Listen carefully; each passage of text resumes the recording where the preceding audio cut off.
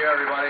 Richard DeVos, co-founder of Amway and a very rich man, wants more Americans to be able to get what he's got, a transplanted organ. I was 71 when I received a new heart. And you can look at me. I've been over 5 years since I got a new heart. DeVos went to London for his transplant because there is a critical shortage of donated hearts and other organs here in the U.S.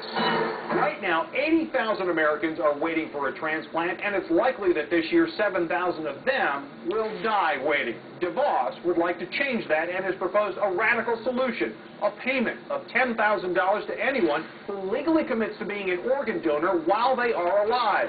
The payment would go to the donor's estate when they die. It's like a toaster at the bank, you know.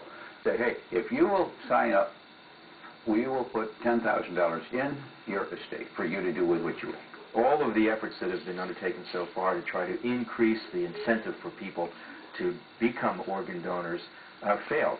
Pennsylvania Congressman James Greenwood believes the estate payment idea could save lives, but federal law bans the sale of human organs, and the National Kidney Foundation worries that such a ghoulish plan could turn off potential donors. It's quite possible that the number that we turn away could equal or exceed the number of additional families we bring to the table.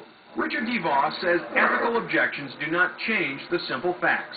Unless we find a way to increase the pool of available donor organs in this country, thousands of Americans who could be saved will not see another year. Steve Brown, Fox News.